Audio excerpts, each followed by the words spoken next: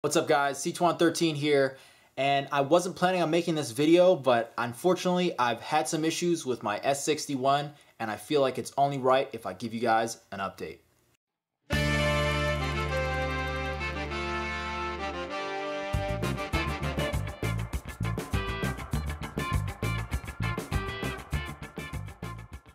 So as you guys know, I've had the CAT S61 as my daily driver phone for over 3 months now. And although it's had some hiccups along the way, I've really enjoyed using this phone. Between the switch to Android from iOS and just in general all the features and rugged build quality that this phone has integrated into it, I really have enjoyed it.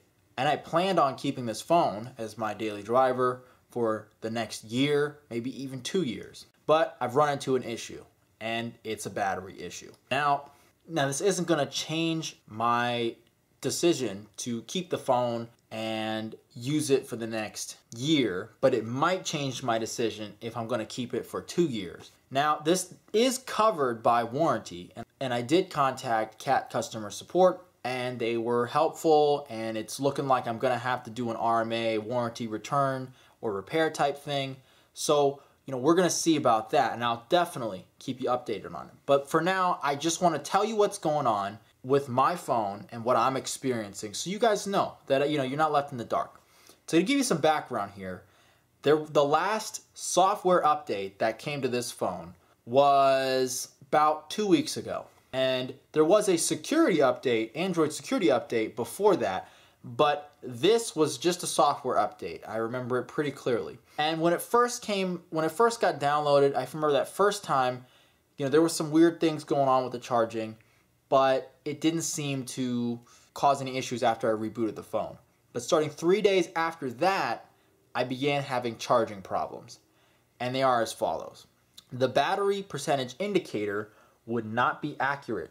It would stick at a certain percentage and then suddenly drop like 20%. In addition, I would have issues with charging, and this is where the biggest problems lie. When you plug in the phone to charge it, at best, the percentage will rise maybe 4 to 5%, and then it'll just freeze at a certain value. Let's just say it goes from 41 to 48%.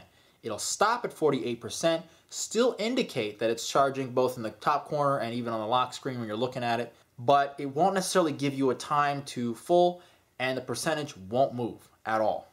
Now sometimes, if you wait it out, you'll see that the percentage does increase and it keeps charging. But oftentimes it doesn't, and then you'll say, oh, well, to hell with this, I'm going to unplug it. You unplug it, and the percentage actually drops by 3 to 4%. Now sometimes, also, when you're experiencing this, I thought, okay, maybe there's just something wrong with it. I'll reboot the phone. I'll force restart the phone. I tried that as well. It helps. Usually the percentage will be accurate after reboot, but soon after you try to charge the phone and again this funky behavior begins. Now the most effective way to charge the phone in any meaningful way with accurate percentage readings seems to be if you shut the phone completely off and charge it off. When you do that, the interface that shows that the battery's charging while it's off shows a pretty accurate percentage, and it can almost always charge the phone to 100% if you leave it. Still, this is extremely frustrating because it constantly left me guessing what percentage my phone was actually at and how full it actually was. And to actually gauge some of this, because again, just looking at the indicator on the phone and what it says on the lock screen about whether it's charging quickly or slowly or regular charge, that could be inaccurate because again, the software, could be the problem. And that was my thought all along. So on my power bank here, I have this little USB tester, and this gives me great insight into what's actually going on when I charge something. Basically, it tells me voltage, current, watt hours, and also watts in general. So this gives me a really good idea on whether or not it's slow charging, quick charging, or not charging at all. Now, pretty much every time that I was having the charging issues with the phone, and I had it plugged in here reading, the current output and all that, the current output read as if it was actually charging at a decent rate. When it was below 70 or so percent, and the phone sometimes indicated that was quick charging, every time I was getting at least 15 watts, which indicated that it was probably quick charging.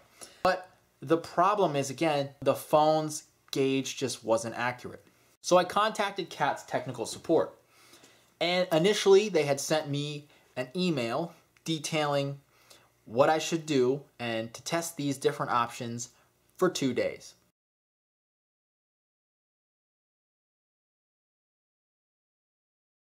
Now what they detailed here is simply to drain and recharge the battery, and I wanted to yell at the guy because it's like, it's not even charging. You know, in the beginning, I didn't even fully understand that it was just the gauge that was inaccurate. I thought the battery literally wasn't charging. But then also, of course, it recommends other things, clearing out old files, making sure you have enough free space, etc. But clearly, it didn't work. So after 2 days, I called them back.